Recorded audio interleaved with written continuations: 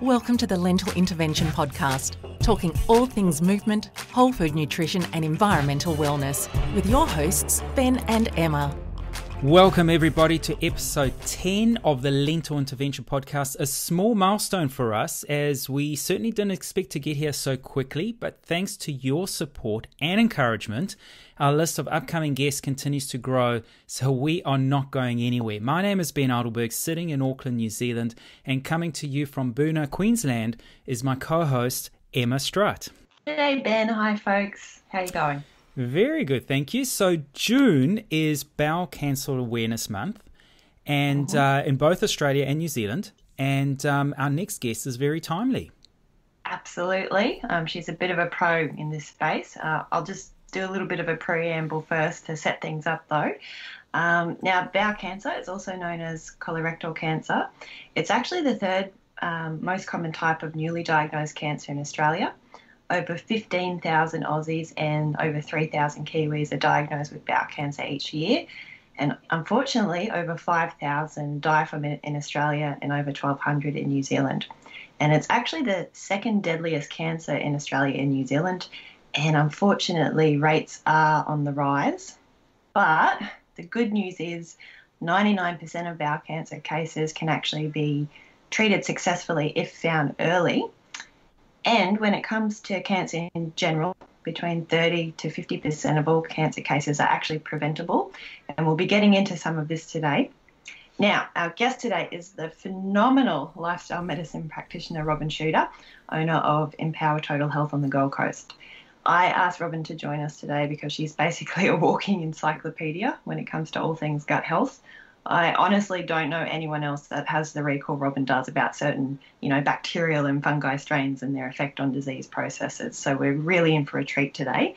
But just quickly before we bring Robyn in, for the listeners, if this topic piques your interest and you want to find out a little bit more, please head to my website, so www.greenstuffnutrition.com, and find the Plant Power Gut Challenge. I put this together last year. So the social media challenge side of things isn't running this year, but all the info is still relevant. It's a 60-plus page resource with plenty of info on gut health, whole food plant-based nutrition, and it's also got a bunch of recipes from Australian and New Zealand leading health professionals and plant-based foodies, including some delicious recipes from you, Ben, as well as Robyn, and that's a free download for anyone that wants it. And for those that missed it, we have already put it up on our social media. So go to our Facebook page, and we've also put it up or a link to it on our Instagram. So yes, get yourself a free copy of that download. Fantastic. Okay, so enough of my rambling. Let's bring Robyn on. Thank you so much for joining us today and giving up some of your precious weekend time, Robyn. We really appreciate it. Thank you so much for inviting me. I'm really pumped. I've been so enjoying your podcast, and I already have this huge roster of podcasts that I subscribe to, but I've slotted you in and it's worth every second. Amazing. Thank you so much, Robyn. That's it's good to know we have a diehard listener. But no, thank you so much. That's very kind words from you. And no, we're absolutely delighted to have you, celebrate our 10th show. But more importantly, as Emma said, you bring a wealth of knowledge and expertise in a very on a very important topic. But before we get into that, let's start off a little bit about yourself. Tell us a little bit about who you are, what you do, what you've studied, and of course, why plant-based? Wow. Well, so everything that you've just asked is so tightly interconnected, which probably won't surprise you. Mm-hmm. I went vegetarian when I was 15 on ethical grounds. And I had no idea about the dairy industry or the egg production industry at that time.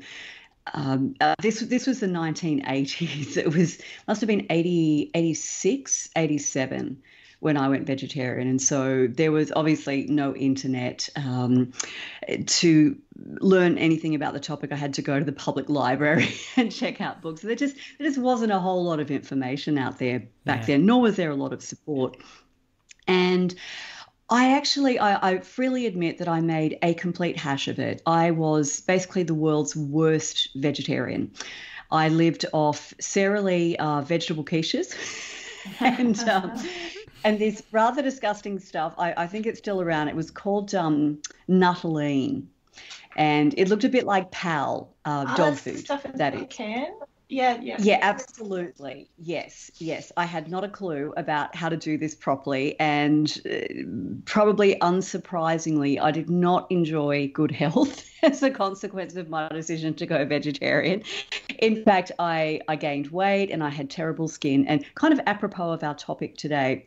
And so apologies if this is TMI, but I had really ghastly constipation. I mean, not just, it's a little challenging to go to the bathroom, but excruciating pain kind of constipation. And that went on for several years. And I had not a clue what was happening, and nor did any of the doctors that I saw about it, which is really extraordinary. So I'll spare you the detail of all those gory bits, but fast forward a little. My father was diagnosed with type 2 diabetes when I was in my late teens, early 20s, and that was... I think that was lurking around there in the background in terms of my decision to study naturopathy. So I did a 4-year diploma of naturopathy and then started my practice at the age of 23, and then pretty rapidly figured out that I didn't know what I needed to know about actually getting people on board with a healthy lifestyle. So whole string of different qualifications followed that. And, I managed to accumulate a graduate diploma of counselling and then a Bachelor of Health Science and then honours in that and so on and so forth. And then eventually when the Australasian Society of Lifestyle Medicine announced that they were conducting board exams, I thought, well, yes, this is what I've been doing my whole professional career. This is lifestyle medicine. It's funny, but I didn't really know there was a word for what I'd been doing in terms of not just teaching people how to eat better, but also to take care of their sleep and their fitness and their relationships with each other and with themselves. So I'm now very proud to be a fellow of the Australasian Society of Lifestyle Medicine.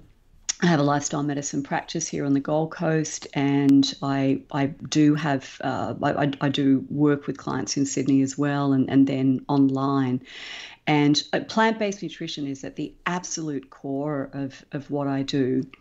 But these other elements of lifestyle medicine are hugely important to me and to my practice as well. I just want to go back on one thing that you raised earlier. When you first went vegetarian, thinking that, dairy and eggs are fine, which, to be honest, was my same journey. And for a lot of people, you think happy cows and free-range eggs are absolutely fine until, you're better educated with, and nowadays it's a lot easier with documentaries and a lot of literature, social media, etc. But it also highlights, when you say you were the world's worst vegetarian, I think a lot of our guests have all come on the show saying they started off as the world's worst vegan or vegetarian because of what they ate. And it just goes to show the importance of what certainly the three of us, as well as so many others, do in trying to educate a lot of the general public in terms of eating a well-balanced whole food plant-based diet, because just going vegan for the animals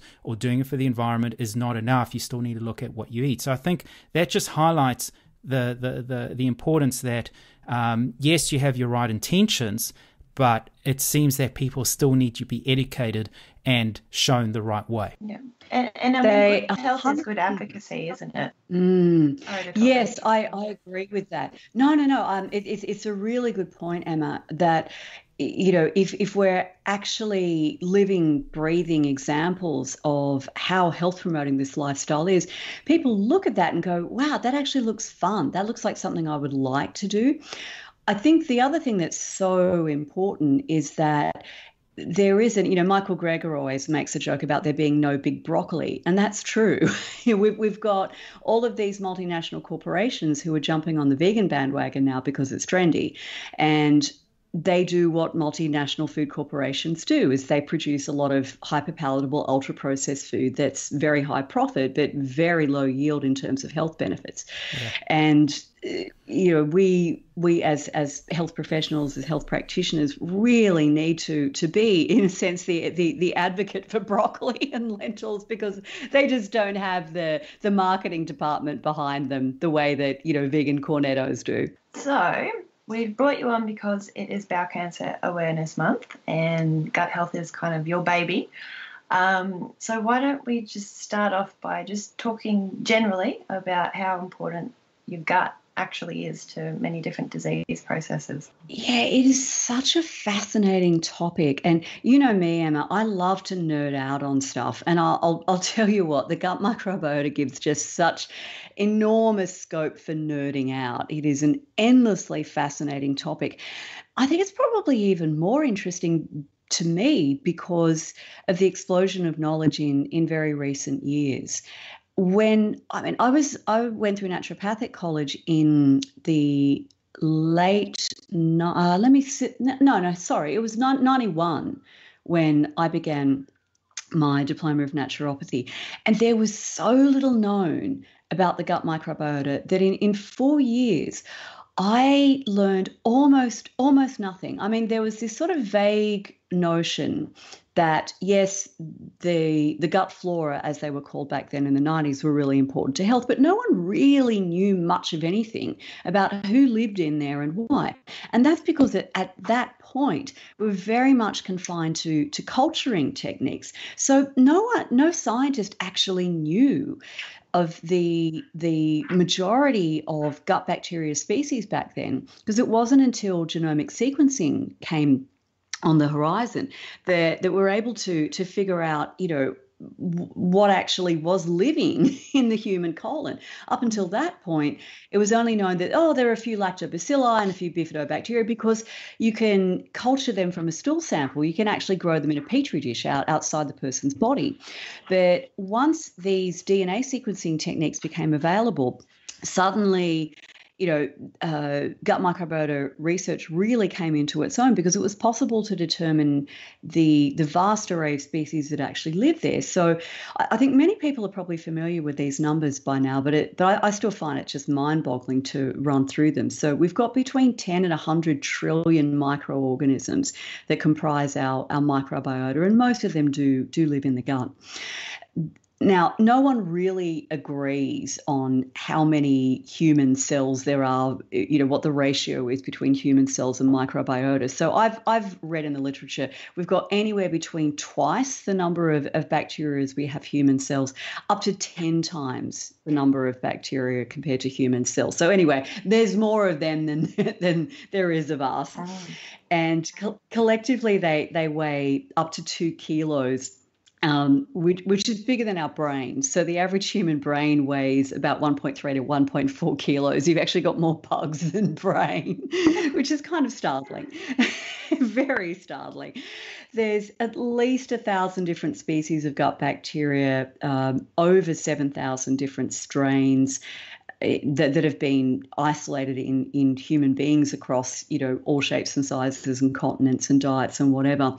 And then within any individual, you've got somewhere around 150 that predominate in that individual. And the thing that I find absolutely gobsmackingly fascinating above all else is that the profile of gut bacteria that you have is completely unique to you. It's as unique as your fingerprint. Even identical twins have different gut microbiota. So it's we start out with the same. I mean, say in the case of identical twins, they're growing in the same womb. They're if they're breastfed or bottle fed for that matter, they're fed the same food from the same mother or the same source, and yet their gut microbiota diverge until by the age of 3 they're actually distinct from each other and distinct from everyone else on Earth. So it's and then the number of roles that these gut microbiota play, it's absolutely mind-bending. They train our immune system. They're actually responsible for forming the gut-associated lymphoid tissue the actual immune system tissue that's in the gut. They're responsible for forming regions of our brain like the hippocampus. They're communicating directly and indirectly with our central nervous system through producing neurotransmitters and also modulating the production of neurotransmitters in the enteric nervous system, in the gut brain. I mean, whatever function you can think of, they're involved in it. And we have known so little about this until relatively recently. Yeah. Now, on those species, so you said everyone's got their own unique fingerprint, but you can kind of broadly classify them into two categories, can't you? So the Prevotella and the Bacteroides. Yes, this and that in itself is really fascinating, isn't it? That despite this huge diversity, just at a kind of 64,000-foot view level, you can actually group people into these Prevotella dominant enterotypes and Bacteroides dominant enterotype, and that is the biggest influence on that is diet. So people who eat that typical Western diet that's high in animal protein, high in fat, and refined carbohydrates end up with this Bacteroides dominated enterotype, and then people who are eating more plants, more carbohydrates, especially unrefined carbohydrates, end up with this Prevotella dominant enterotype. Yeah, and I mean your diet can begin to shift your microbiome pretty quickly, can't it? Yes. Well, as you and I know, there was that fascinating study that was published. I think it was it 2000, where they took these volunteers and put them first on an exclusively animal food diet, so nothing but cheese and meat and dairy products, so no fiber basically for 5 days, and then did a washout period where they fed them normally and then put them on an entirely plant-based diet. And they took stool samples. The researchers took stool samples on a daily basis throughout this entire experiment, and found that basically on day 2 of feeding people with these different diets, there were already significant shifts in the composition of gut bacteria.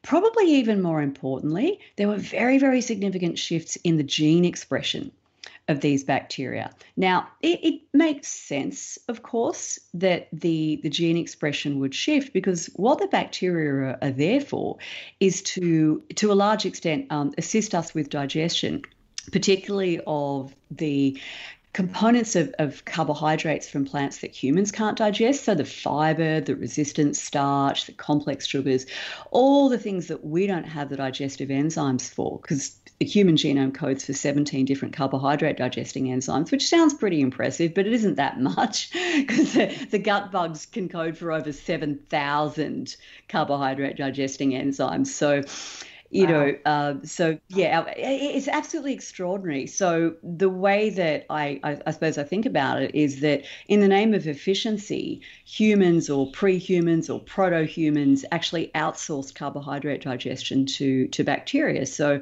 yeah, it makes total sense that you're going to see this massive change in gene expression when people say go 100% plant-based, because now you need to, those bacteria are going to be turning on genes that allow them to make use of the carbohydrates that are now ending up in the colon. But I guess the really scary feature of the animal-based diet is that what happened in that case was that within a couple of days, there was a bloom in bacterial species that metabolized bile acids. And they produce these compounds called secondary bile acids. And relevant to our topic today of bowel cancer, it's these secondary bile acids that have been found to basically damage the cells lining the colon and essentially sow the seeds for a cancer to develop. Yeah. So in the era where carnivore diets are becoming really, really popular, I am frankly terrified of what's sort of, pardon the pun, coming down the pipe within, within, I would say, a relatively short period of time, 10 to 15 years would be my rough guess. Anyone following an exclusive animal product-based diet is very, very likely to be developing colorectal cancer. Yeah, and normally, of course, historically, colorectal cancer has been an old person's disease. People would get diagnosed in their 60s, in their 70s, maybe at worst in their late 50s. And I've now seen 2 clients diagnosed with colorectal cancer below the age of 40. One was in her late 20s. Just terrifying. Old person's disease is happening in young people. So yeah, what we eat doesn't just nourish us. It basically determines who's going to live down there in our colon. And if we're harboring these bacteria that produce these really toxic substances like secondary bile acids, we're sowing the seeds of our own destruction. When you talk about statistics, we're already seeing. I know for New Zealand, and Emma, you might be able to contribute for Australia, but we're already seeing 10% at least under the age of 50 are being diagnosed with bowel cancer, and I think that's happening across a lot of other forms of cancer as well. But that is scary when you say when people are following particular diets, that's such as the carnivorous diet, which is more extreme, but even the keto, high fat, low carb diets, that's potentially accelerating the problem here. You are 100% right, and again, on a ketogenic diet, by definition, you're getting the vast majority of your calories from fat. Well, when you eat fat, your gallbladder contracts and expels bile into the small intestine. And bile's there to metabolize your fat so you can absorb your fat-soluble vitamins, which is all well and good. But the more fat you eat, the more bile is being pumped out. And that means more bile is going to land down there in the colon. And that means you end up with a much larger population of these bile-tolerant microorganisms. There are 2 in particular. There's Bilophila wadsworthia, which, as the name implies, bilophilic, it loves bile. And then there's this whole family of bile-munching bacteria called Desulfur vibrio, and high counts of these bacteria have been found in the colons of people who eat a high-fat diet, and the increased prevalence of these bacteria is linked not just to a higher risk of colorectal cancer. They're also seriously involved in ulcerative colitis, which is another condition that I'm seeing so much more of. But with both Crohn's disease and ulcerative colitis, people who suffer these inflammatory bowel diseases, they're at heightened risk of colorectal cancer too. And that's largely because, obviously, with inflammatory bowel disease, hey, it's inflammatory, right? Any inflammatory condition, any chronic inflammatory condition increases the risk of cancer. But you can't help wondering, can you, whether the fact that they developed inflammatory bowel disease in the first place is very strongly related to dietary factors, and these same dietary factors are those that we know are linked to an increased risk of colorectal cancer, namely a high intake of animal products and an inadequate intake of plant foods, especially high fiber plant foods. Yeah. And on that, with the animal products specifically, let's just have a really quick chat about processed meats and red meat. Oh, yes. Oh, my goodness. And what is this bacon craze, honestly? So, look, with processed meats, it's this complete disaster zone, isn't it? Because they're high in fat, they're preserved with nitrites that are converted into nitrosamines that are known carcinogens. They're, say, in the case of the likes of bacon and ham, they're also high in heme iron, which is which is a very strongly suspected risk factor for colorectal cancer as well. It's kind of hard to imagine if you were some evil genius who wanted to concoct the perfect food for causing colorectal cancer, it'd be hard to figure out how to come up with a better combination than that. I suppose if you had like a processed meat that also was smoking a cigarette at the same time, you could pretty much nail it. With a glass of whiskey in your other hand. That's the only improvement I could think of to its carcinogenic potential.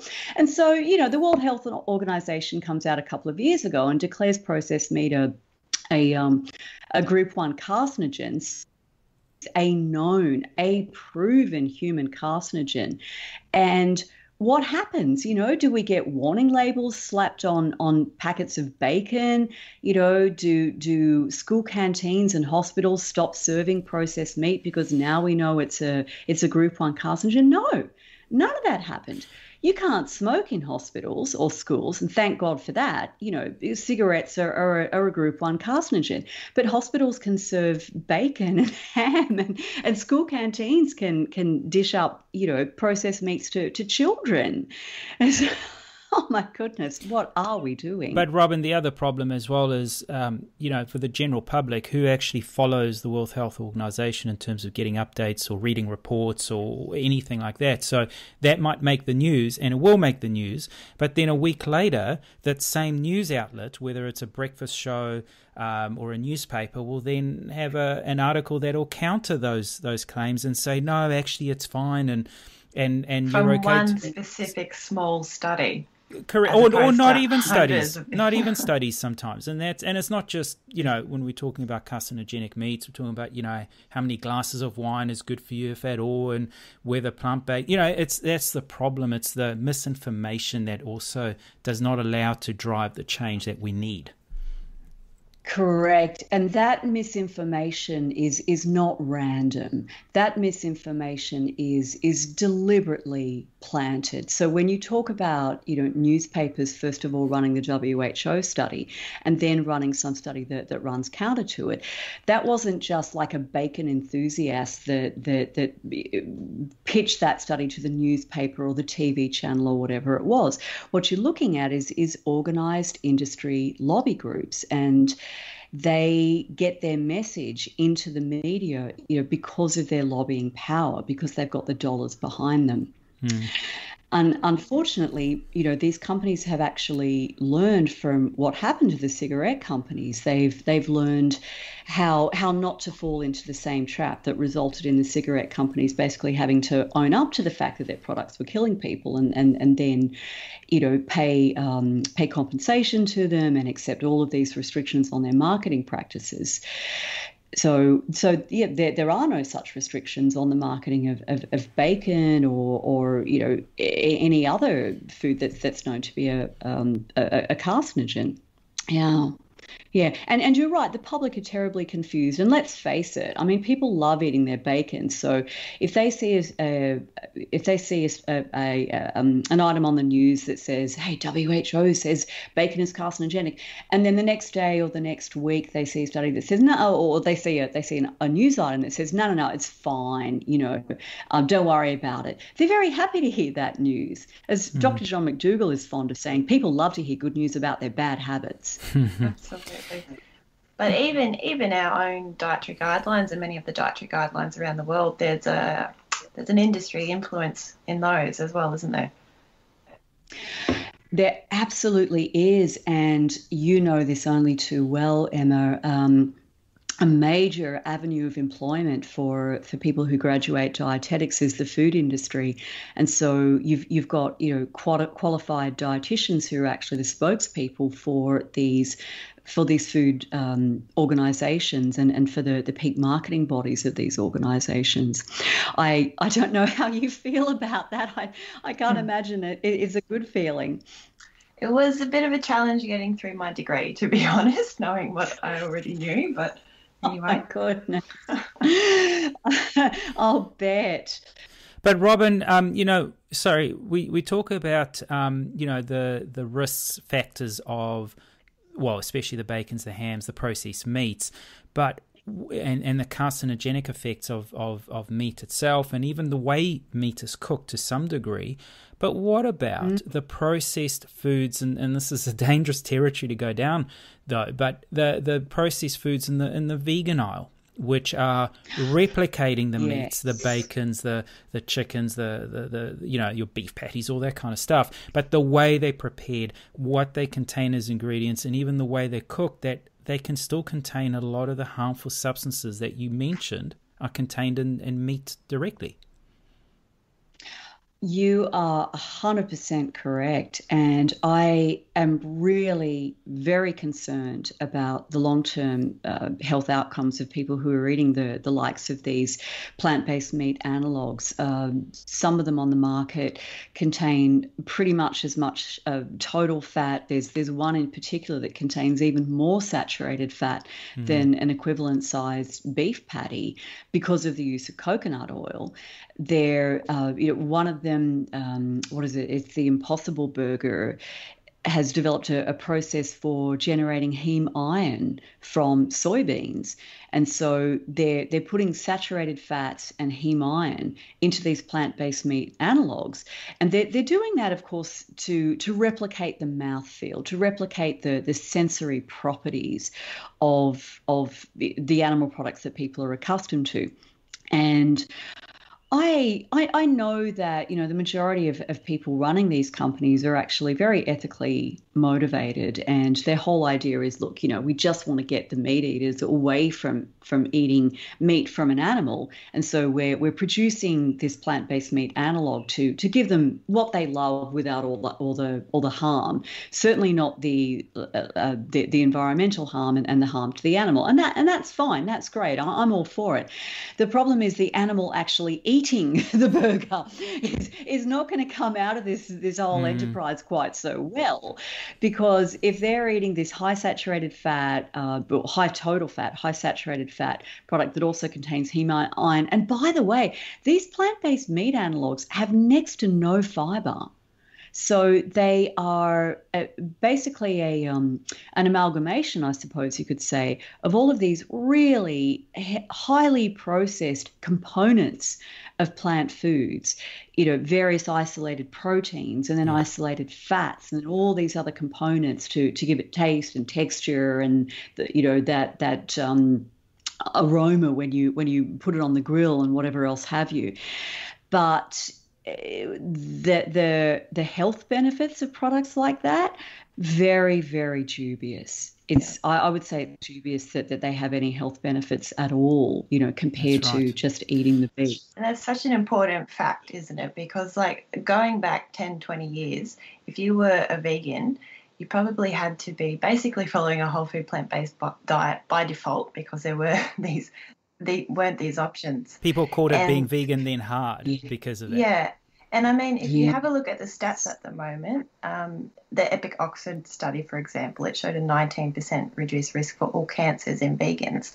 I reckon we're going to start seeing a change in the science coming out, just generally speaking, for the health of vegans, now that these kinds of foods are starting to be more dominant in the diets. Which to that then can also start questioning some people's rationale for going vegan, because we're selling the message that vegan, yes, it's great for the environment, yes, it's great for the animal welfare, but it's good for your health. Game changers, it's good for your health, even though the game changers had some flaws in there, because if you looked at what some of those top performing athletes were eating, the fake meat patties and so on, and like Emma said, if the science and the research is now going to start showing a direct correlation with more processed foods in the vegan sort of world, and an increase in health effects, then, well, why do I want to go vegan? Absolutely. And this is such a factor, given that so many people, especially younger people, they're going vegan because of their consumption of social media. And so, some 14 or 15-year-old girl or some young guy who wants to be all ripped and have a six-pack and all the rest of it, he's scrolling through his social media feed and he sees, some dude or some guy, some girl who's gone vegan and says, oh, it's so wonderful, it's all this and that and the other.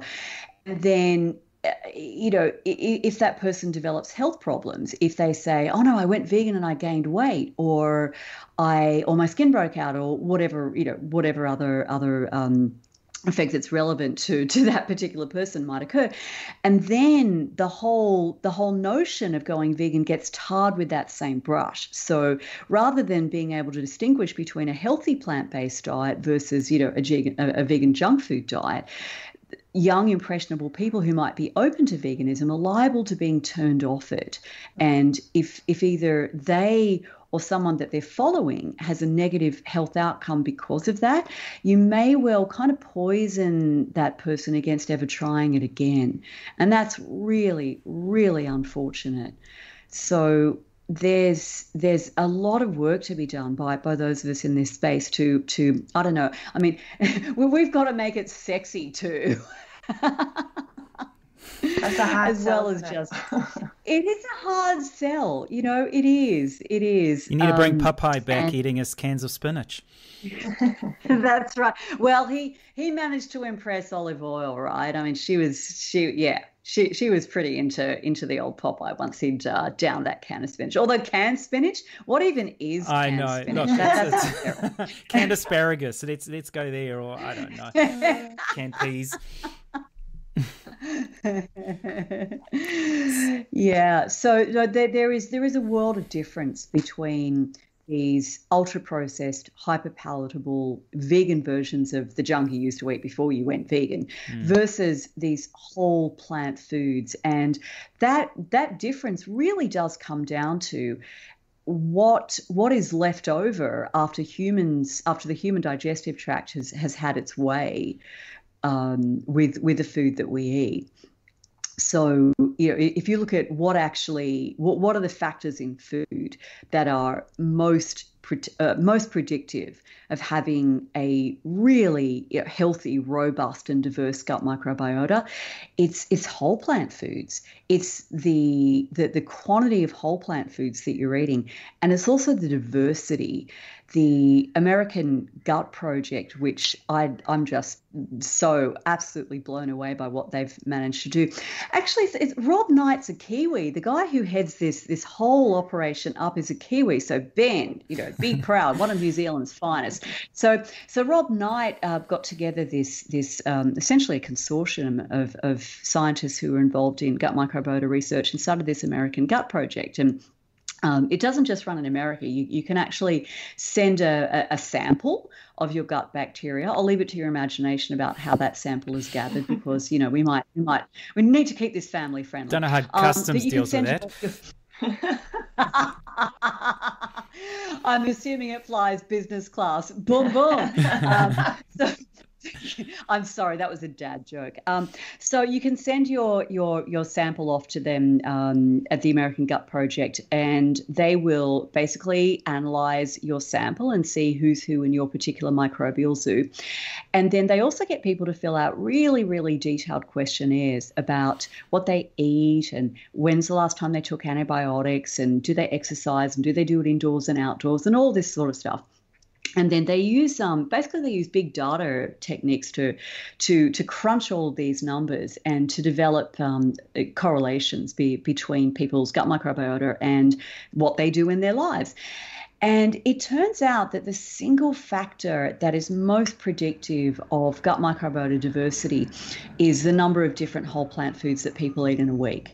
And the number that they came up with was 30. So if you eat 30 or more different whole plant foods in a week, congratulations, you are going to be in that stratum of participants in the American Gut Project that have the healthiest and most diverse gut microbiota. And that's super important, because most of us tend to get into a bit of a rut. We eat same veg, same fruit. We have our favorite beans or our favorite grains. I was going to say, 30 is actually quite a challenge, because speaking for myself, when you cook, when you live on your own and you cook for yourself, and you cook a big pot of soup or whatever, and that lasts 5-6 days, that's the same what's in that dish. So that's one meal already. You're having the same thing every day. So 30 variety is a challenge. You got to really start planning. I actually, just for fun, I did a count on what I eat to see, whether I got to that. I got to 30 different foods in 2 days. I'm actually writing it down now.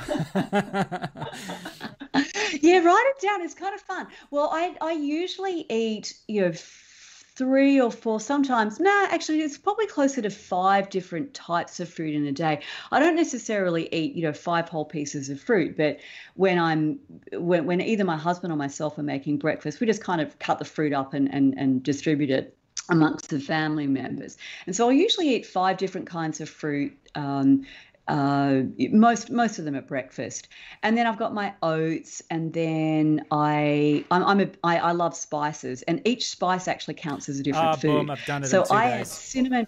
Yeah, you sorted there on that one, Ben. You're probably going to be fine, because I put cinnamon, ginger, nutmeg, and allspice. Oh, and cardamom. That's 5. I actually put 5 spices on my oats. So I'm at 10, 11. But by the time I also, a lot of people think this is really weird, but I actually add frozen chopped spinach or kale to my oats as well. So I'm generally at about 15 just in breakfast alone.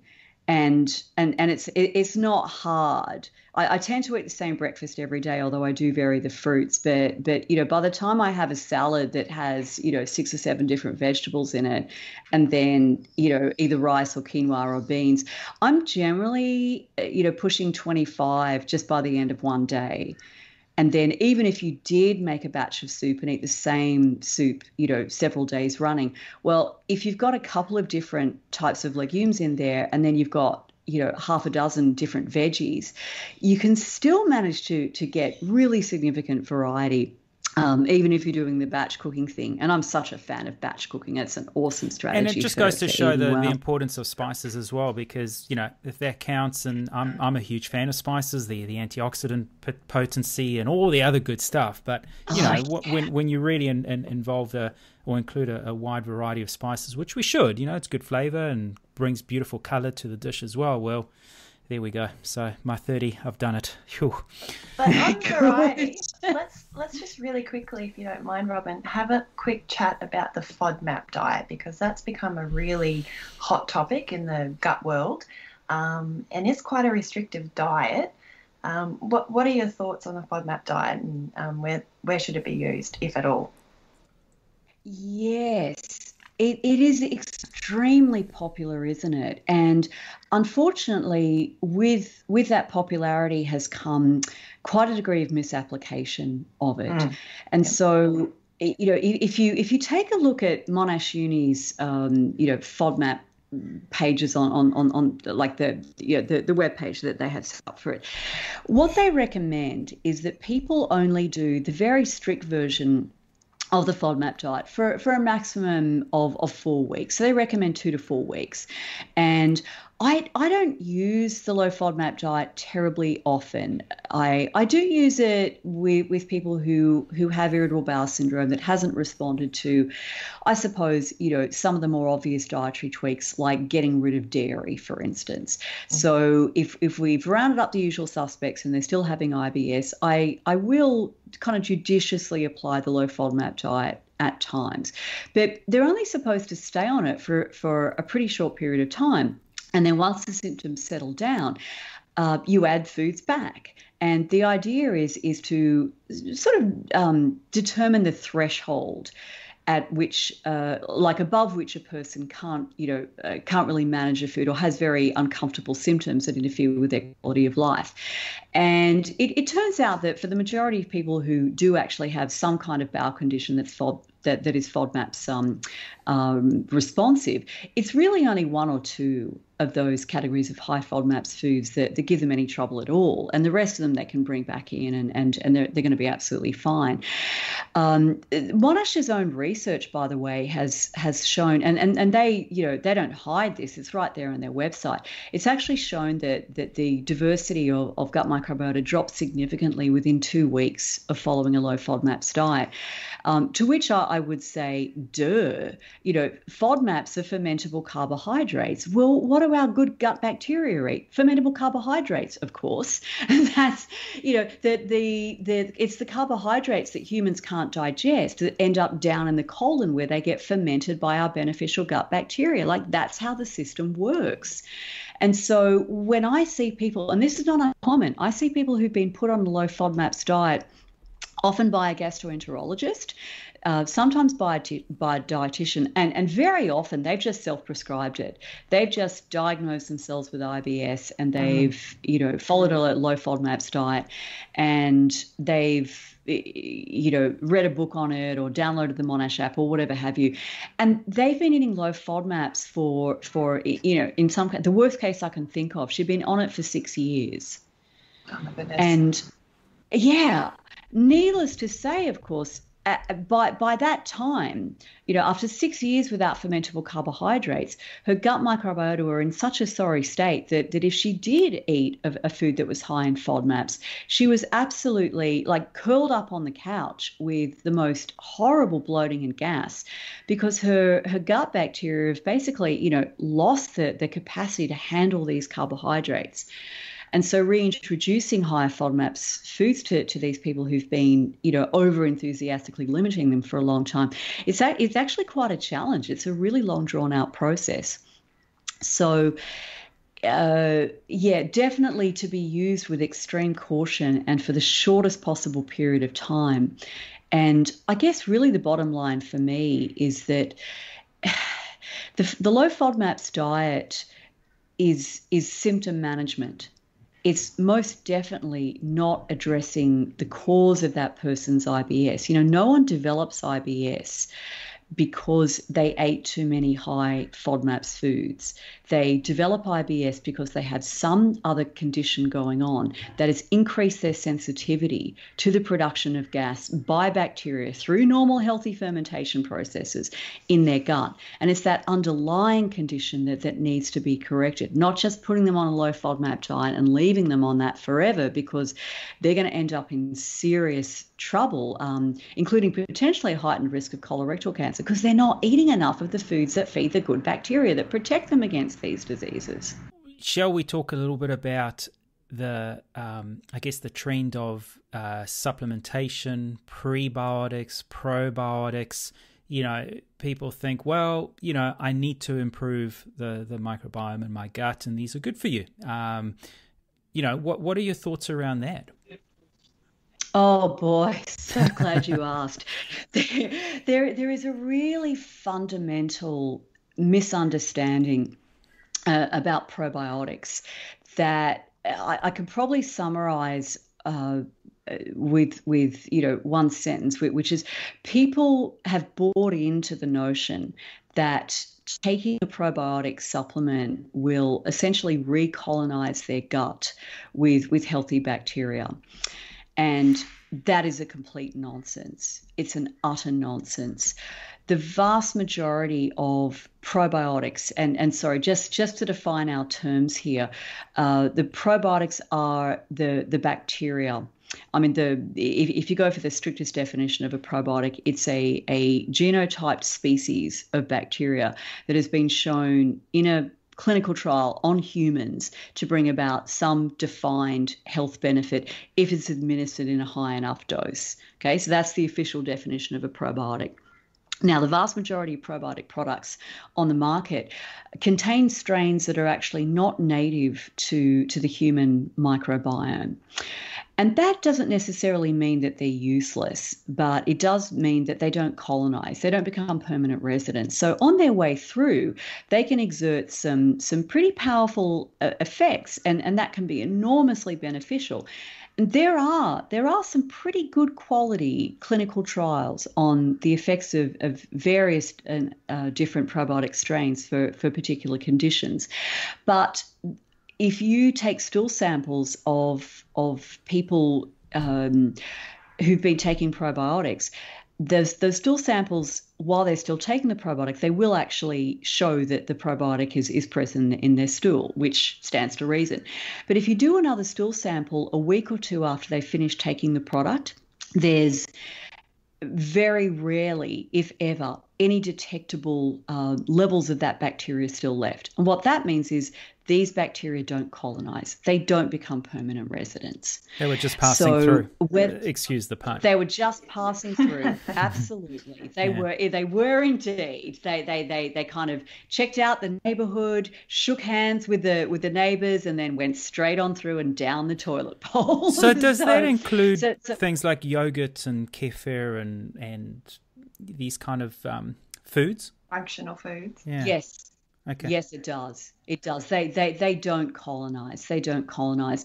I mean, look, there is definitely interest in developing probiotic products that contain human native strains. Strains like Faecalibacterium prausnitzii and Akkermansia muciniphila, which are really, really key players in a healthy human gut microbiota. But no one's been able to actually develop probiotic products that contain these because they're anaerobic. They're obligate anaerobes. You can't grow them outside the colon. As soon as you expose them to oxygen, they snuff it. So no one's figured out how to do that yet. There is a lot of interest in fecal microbial transplants, taking other people's poo, either as an enema, which sounds like a lot of fun, or as what Tom Borody, who's really a pioneering gastroenterologist, he calls them crapsules. Which I think is pretty funny. So they are looking at developing these probiotic crapsules where you can actually take gut microbiota from a healthy person's gut and re-inoculate a person whose gut microbiota has been decimated by antibiotics or just is in a really, really unhealthy state. But that's still that's not on any kind of close time horizon. That's very much in the future. So what we've got currently is probiotics that are mostly comprised of lactobacilli and bifidobacteria. Those are the probiotic products that you're going to be able to find in the health food store or the pharmacy. And in an adult gut, bifidobacteria make up around about 4% of the total gut microbiota. And in the case of lactobacilli, it's less than 1%. So again, the notion that you can recolonize your gut with these probiotic products is absolutely nonsense. You can't. Same goes for your kombucha and your kefir and so forth. Any of these fermented products, they don't colonize the gut. And I was just going to ask, what are your thoughts on the foods that have added prebiotics? So not the actual whole foods, but you can get these bars now that promote the fact that they're prebiotic because they have added chicory root or added inulin. Yeah, well, as we all know, the best prebiotics are found in these whole foods. That's why you find such healthy, diverse gut microbiota in people who eat a whole food plant-based diet. Is it better to consume a prebiotic? Like, is that a more sensible strategy for the average person to promote gut health than taking probiotics? I would say it is, but again, I think it's a distraction. When people are eating some bar that contains, again, some sort of refined sugar and some refined fats and some other fractionated foods, but it's got a health halo on it because it's got inulin or chicory root or God only knows what else. That I would say that person is really kidding themselves, that they're making a big difference to their overall gut health. It's sure as heck better than buying a chocolate coated muesli bar. But I don't know. Again, I'm reminded of Michael Greger's joke. Would you rather be shot or stabbed? It's like, well, neither actually. It just goes to show that's the whole supplementation market as a whole. It's a money making sort of enterprise as opposed to offering a real benefit. And unfortunately, most people fall for it with fancy packaging, fancy marketing, a celebrity that promotes the product, whatever the case is. It's just like multivitamins or just like a lot of other, there's no real science that shows the huge benefit of we need to take that. It's just not there. And I think the most dangerous part of this too, and what you just said about multivitamins, Ben, is another example of this, is that essentially it's a permission slip for people to eat poorly.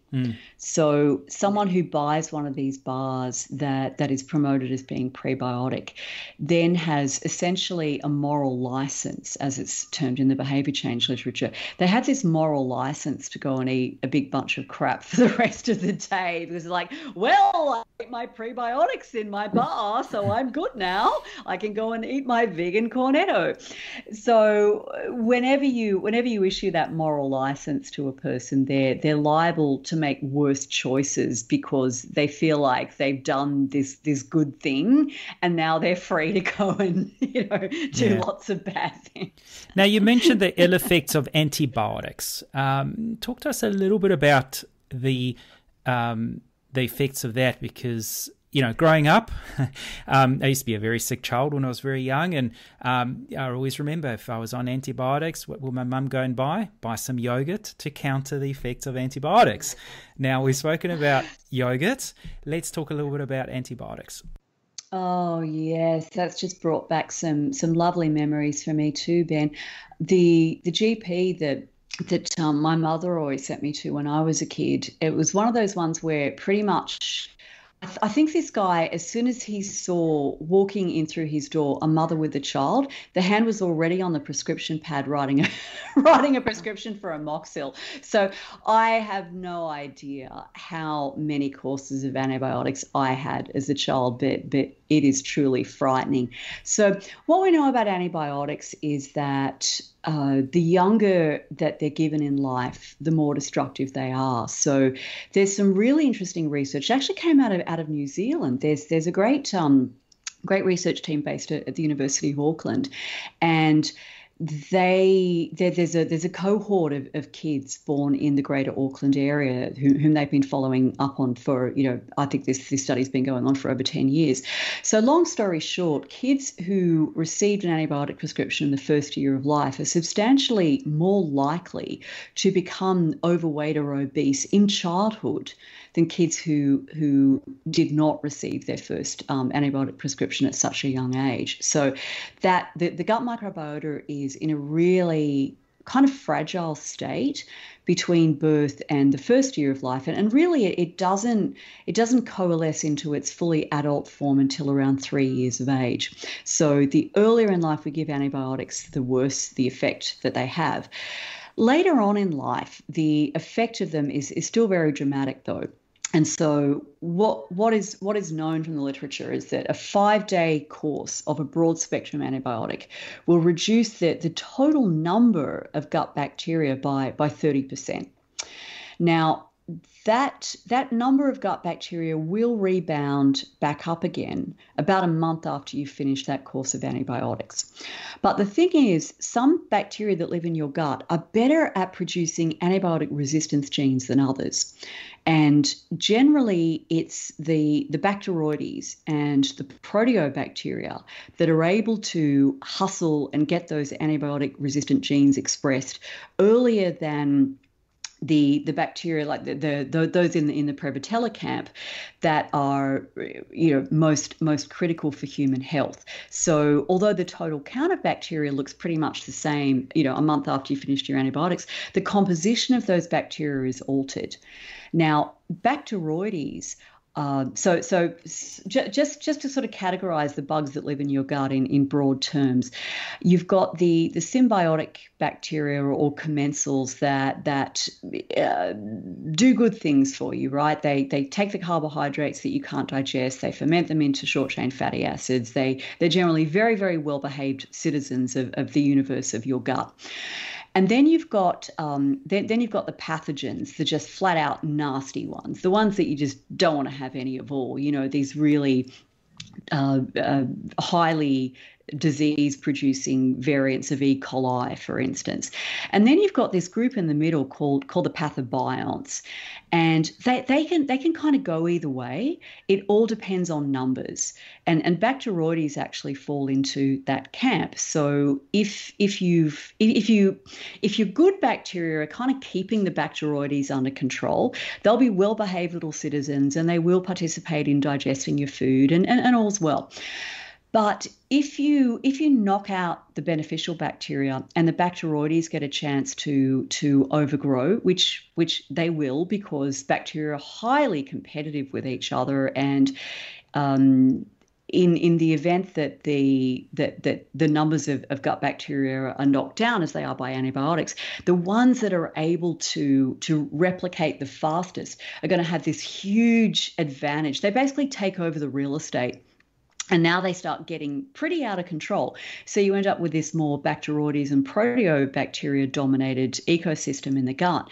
And this leads to this whole cascade of changes. So that includes, for instance, an increase in pH. So the gut actually becomes more alkaline when you've got fewer of the beneficial bacteria. And that's a bad thing, because it's acid that actually keeps the nasty bacteria and the pathogenic species of fungi, like your Candida albicans, your thrush organism. Acidity keeps them under control. So when the pH of the gut increases, you get these massive changes in the composition of the gut. And then you end up with motility changes as well. So people can experience, for example, diarrhea associated with antibiotic use. And very often, people do develop IBS after they've had a course of antibiotics, because their gut motility is just completely screwed up because of these changes that occur in their composition of the gut microbiota because of the antibiotics. And of course, that's the effect of a single course of antibiotics. So what happens when a person is on multiple courses of them? What happens when they're on, 5, 6, 10 courses of antibiotics, one after the other? It's absolutely catastrophic what that does. And in particular, species that are quite marginal. So species where there's only maybe a couple of hundred or a couple of thousand individual bacteria in that species, they can be completely wiped out by antibiotics. And the consequences of that, I mean, one of the most striking ones is a bacteria called Oxalobacter formigenes. And this little dude breaks down oxalic acid, which, is in high amounts in foods like rhubarb and spinach and silver beet and so forth, and it binds to calcium and stops it being absorbed. Well, if you've got a nice little load of Oxalobacter formigenes in your gut, it breaks down the oxalic acid, and therefore you're not going to absorb it. You're not going to get kidney stones from that are oxalate stones, and you're also going to be able to absorb your calcium better. But knock out your Oxalobacter with a good dose of antibiotics, and now people are going to be at higher risk of, for instance, kidney stones, as well as not being able to absorb calcium as well from oxalate-rich foods. So it's like, obviously there's a time and a place for antibiotics, right? I'm not going to tell anyone to avoid antibiotics if they've got, bacterial meningitis or they've got toxoplasmosis because a feral cat bit them. Like, in a case like that, for God's sake, take the antibiotics. But if your kid has a middle ear infection, it's rarely indicated. Antibiotics are rarely indicated in that case. If your kid has tonsillitis, more often than not, it's viral, not bacterial. Yeah, absolutely. And if you go to the doctor with an upper respiratory tract infection and your doctor prescribes antibiotics, run away. Like, change doctors. That's just not right. That should not be done anymore. We're running out of antibiotics. The WHO has basically, said that we're now entering the post-antibiotic era. Overuse of these antibiotics is having catastrophic effects. And then, apart from people taking them because they were prescribed by the doctor, the other thing is, of course, they're eating them, because these antibiotics are given to dairy cows, and they're given to factory farmed chickens and pigs, and they're in the fish. High levels of antibiotics in the factory farmed fish. So the whole food supply is just riddled with antibiotics. And if you're eating a whole food plant-based diet, apart from all the other good things you're doing for your gut microbiota, you're also not dosing them up with antibiotics every day. You mentioned a couple of times there, people that have been taking antibiotics potentially more than one course could go on to develop issues like, candida and thrush and things like that. What are your thoughts on the candida diets that people are often put on, where they're avoiding fruit, they're avoiding whole grains, they're avoiding all of these kind of high fibre foods because of the, I'm doing air quotes now, you can't see, the sugar in the food? They make me want to stick a fork in my own eye. Oh my goodness, anti-candida diets. This was the thing back when I was in naturopathic college in the 90s. This was all the rage. Candida was the cause of everything. Right? It was just one of those trendy diagnoses. Got fatigue, you must have candida. Got acne, I bet it's your candida. I'm like, this doesn't really make any sense. It didn't make sense then, it doesn't make sense now. So, okay, the Candida albicans, the thrush organism, thrives when the gut bacteria that normally keep it in check have been knocked out by some influence, such as antibiotics. So the notion that we should be trying to starve Candida albicans by not consuming any sugar is just a complete nonsense. What we need to do is actually feed the bacteria that keep Candida under check basically by producing all of these acids like lactic acid and butyric acid and acetic acid. And what do those bacteria eat? They eat plant foods. So people who've got a Candida overgrowth need to be consuming fruits and vegetables and whole grains and legumes. And if they've got a really severe fungal overgrowth, they will probably have to use some kind of antifungal agent to knock that right down. It's not very often that a person with a really serious fungal overgrowth can deal with that with diet alone.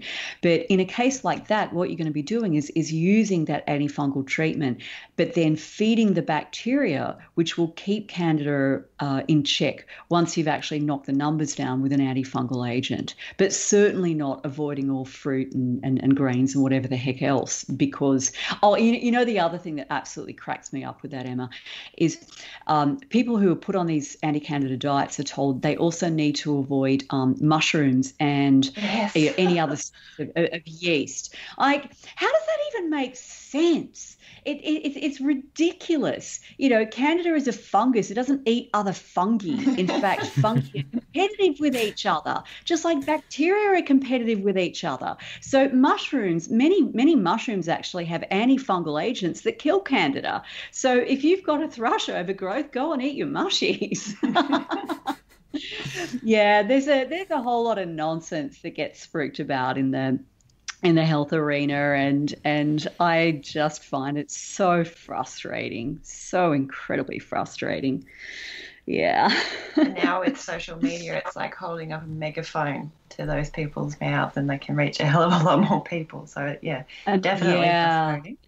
They can. They just amplify their message. It seems to me that the more ludicrous the message, the more widely it gets disseminated. There's some sort of weird lore going on there. Clickbait, isn't it? Yeah. Well, it is. It is. Absolutely, it is. Yeah. All right. So we've talked about how important the gut is obviously for bowel cancer, for things like IBS and IBD, but I know that you're in this space very much. So talk to us a little bit about how your gut health can actually affect other conditions like, rheumatoid arthritis, multiple sclerosis, and your mood as well. Oh my goodness. Yeah, this is just an endlessly fascinating area of the science, and again, a pretty new area of research. So here's what we know at this point. You mentioned autoimmune diseases, things like rheumatoid arthritis, and the necessary preconditions for autoimmune disease are firstly a genetic predisposition, and that's just one of those things where, unfortunately, if you got that, you're stuck with it. Sorry about that. But the next precondition is dysbiosis, and very closely related to that, abnormal gut permeability. Mm. And in the case of type 1 diabetes, which is increasing at an alarming rate. I mean, type 2 diabetes is skyrocketing as well. But the incidence of type 1 diabetes is really increasing rapidly. And because because there is such a strong genetic risk basis for type 1 diabetes, there was a very, very interesting research project that was done where children whose sibling had been diagnosed with type 1 diabetes were followed up by researchers, and specifically they did serial stool samples on these kids. And what was discovered was that there were marked changes in their gut microbiota that preceded the development of autoimmunity in these kids by several months. So in other words, they were tracking these kids over time. They were monitoring stool samples, and they were also checking for their blood levels of the antibodies that destroy the beta cells. So, with type 1 diabetes, you've got these antibodies. So your own immune system is basically attacking and murdering your pancreas, preventing it from being able to release insulin. So the changes in these kids' gut microbiota preceded the development of autoimmunity, as I say, by several months. And that's really interesting. So something is happening in these kids' guts, in the composition of their gut microbiota. Now, after the gut microbiota have altered, that actually alters the permeability of the gut. So, people bandy the term leaky gut around. And what is meant by that is that there are substances that are meant to stay within the gut and not ever get through the gut wall and into the bloodstream or into the lymphatic system, and therefore become, part of the person's body. But if gut permeability is altered, these substances can actually slip through that gut wall, get into the bloodstream, get into the lymphatic system, and then the immune system detects these substances and does what an immune system is supposed to do. It attacks them, and it attacks them by mounting an inflammatory response.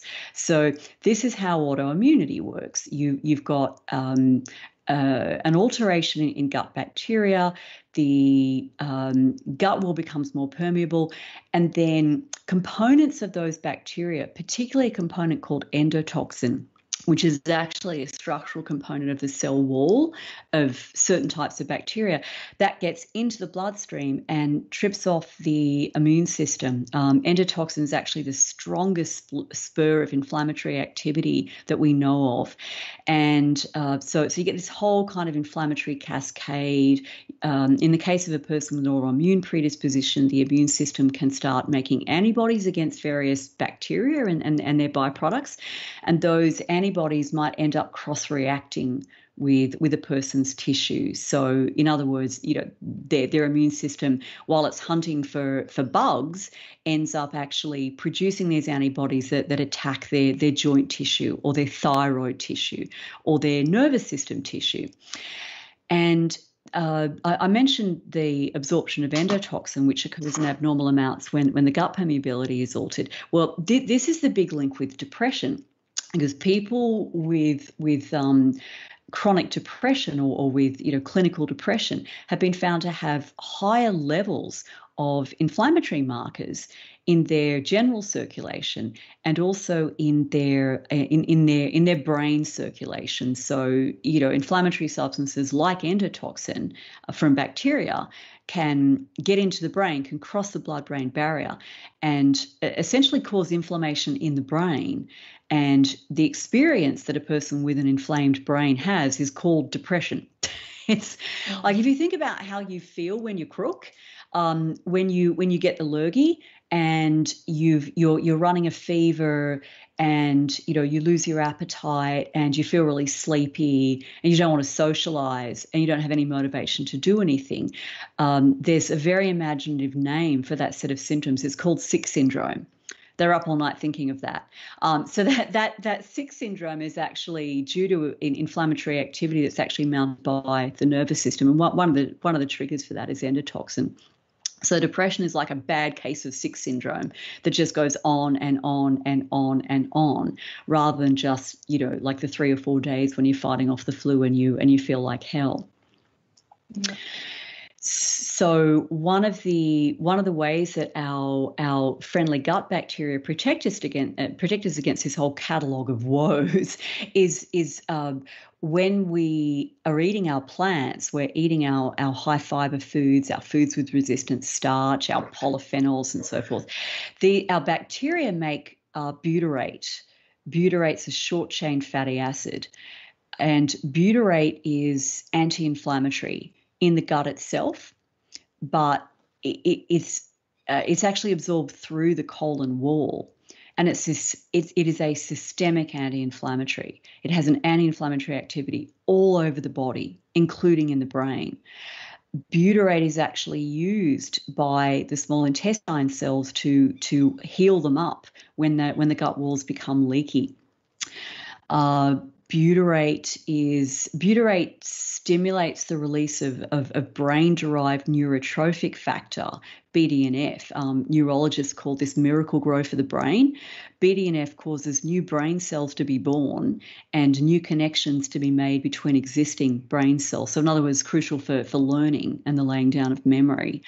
Butyrate is just the most amazing and remarkable substance. And again, supplement manufacturers have tried to get in on the act by selling butyrate supplements. Like, why bother? Your gut bacteria will make it for you for free if you just eat the food.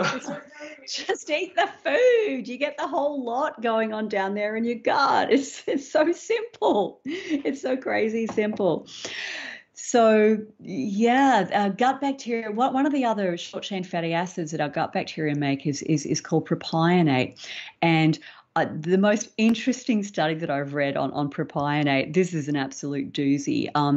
What they did in this one is put people in functional MRI scanners and measured the activation of various parts of the brain, right? So if someone shows you a photo of some delectable looking food that's really energy dense, particular areas of your brain, the reward center in your brain will light up like a Christmas tree. It's like your brain saying, cheesecake, It's like in The Simpsons when that donut appears in Homer's brain. That is actually a thing. But it's not the donut appearing in the brain. It's particular brain regions going, wow, wacko, look at that. I'm pretty excited about that. So what was done in this experiment is they showed people these pictures of cheesecake and chocolate, bars of chocolate and all this sort of stuff, like really high energy stuff that gets the reward center pretty excited. And then they infused their colons with propionate at the same concentration you would get if your gut bacteria are actually making it for you. And they showed these people pictures of the food once again, and their reward centers in their brain showed much less interest in it. They didn't light up to nearly the same degree. And then they let them loose on an all-you-can-eat buffet, and they actually ate substantially less after they'd been infused with propionate than when they were let loose on the all-you-can-eat buffet without the propionate. So not only do people's brains get a lot less into it, into junky looking food, when they have levels of this propionate, which again is made by your gut bacteria when you eat a high fiber diet, but they actually do eat less. It's not just that they're less excited about the food, they do eat measurably less. And I think this accounts for, what you and I have observed, Emma, in practice. I'm sure you've seen it too, Ben, that once you get people on a really healthy diet, they, rather than living their whole lives going, oh, I must stay away from the cheesecake, oh, it's so hard, they actually just lose their taste for it. It's just not that exciting anymore. And that's a really cool thing. People don't always believe you, of course, at the outset. They don't always believe that will happen, but almost universally that does happen, where the food is just, that kind of junky, hyper-palatable, ultra-processed food becomes less and less appealing the more healthy food people are eating, particularly the healthy high-fiber food. Yeah. I grew up hating vegetables. I would actually vomit if someone tried to feed me pumpkin. I basically lived on cheese sandwiches when I was little, unfortunately. But, if I can do it, anyone can. Isn't that funny? I had a pathological aversion to pumpkin too when I was growing up, and I just love the stuff now. Oh, it's one of my pumpkin, favourite veggies. Absolutely. Mine too. Mine too. I'm a fan of the pumpkin, and my best friend and I actually bonded over our mutual loathing of pumpkin when I was in high school. I remember it distinctly. I think it's to do a lot with, the palate changing and moving away from a dependency of so much sodium, so much fat, even the refined sugars. Just the unhealthy vegan, vegetarian, or even just a typical omnivorous diet. It's what the palate wants, and to be fair, pumpkin, meh. But now, we Ben, what are you saying? But now, pumpkin, we've cleaned our palate. We've learned the beauty of spices and combining other beautiful vegetables and legumes and so on. That pumpkin, just like with so many other vegetables that I used to loathe as well. It's funny. A lot of food that I absolutely hated, it's a strong word, are now what I eat almost every day. My mum can't believe it. So it's certainly, I think, a lot to do with what we're grown to, what we become accustomed to wanting to eat. Yes. What hits our sensories. I completely agree. Yeah. Yeah. It is interesting, though, just how big of a role changes in bacterial composition make in our food preferences, though. So I agree with you. Like, there's a human component of this that has to do with our own palate, like our own sense of taste and smell and so forth. But as it turns out, our gut bacteria actually influence, in a sense, the reward calculations that our brains are making about that as well. And no one knows at this point, like, what's the split? Is it 50-50? 50% human palate changes, 50% gut bacteria directing your preferences? Or is it 80-20 or 70? Like, no one knows. I'm not sure if we'll ever know, but certainly our gut bacteria are playing a role in those changes in our food preference. It's essentially like they're clamoring to get the foods that they're going to thrive on. Yeah. So I've got a bunch of broccoli and pumpkin munching bacteria down there, and so they make me excited when I see pumpkin at the shops. Robyn, you looking at the time, and we can certainly carry on all afternoon, but we don't want to keep you. You've truly shown what an absolute, I think Emma mentioned this right at the beginning of the show so long ago, that you're an absolute walking encyclopedia when it comes to the world of microbiome. And who knew how fascinating and this topic is, and you've brought so much passion to this. And the term gut health is thrown around a lot. When bombarded with a lot of products that contain probiotics, and you need to buy this or consume that, drink this because it's good for you. But you've shown how much the simplicity of eating a varied whole food plant-based diet, aiming for 30 plus different food types, is all it requires, to nail the majority of it. So thank you so much for bringing your passion to this, opening our eyes. I think there were a lot of phases where I've probably set a record of being so quiet. I didn't go anywhere. I was blown away. I was blown away, and just there's so done much. The impossible, Robyn. You've silenced them. But there's so much to take in, and it is fascinating. I really share that passion of yours, and thank you for doing this in a way that I hope our listeners agree that just makes so much sense. And can I just really quickly say, this is a very deep topic. We could have talked about so much more. So for anyone that is actually interested, please do check out Robyn's website. She runs an Empowered Ed health and nutrition education program. Phenomenal. This lady is just such a wealth of information. So please do make sure you check her website out. We'll put the link in the show notes, Robyn. But yes, thank you so much for your time. We really appreciate it. Thank you for giving me the opportunity to nerd out on one of my favorite subjects. And I do hope I haven't put your listeners to sleep. I hope I've inspired them with some of the fascination that I have for the little critters that live down there. And yeah, folks, eat your fruits, veggies, whole grains, legumes, nuts, seeds, herbs, and spices. That's what you need to have a healthy gut. And your pumpkin, Ben. Yes. Definitely pumpkin. No, for sure. No, Robyn, again, thank you so much. It's been an absolute delight. Pleasure's all mine. Thank you for listening to the Lentil Intervention Podcast. If you found this interesting, make sure you subscribe and share it with your friends.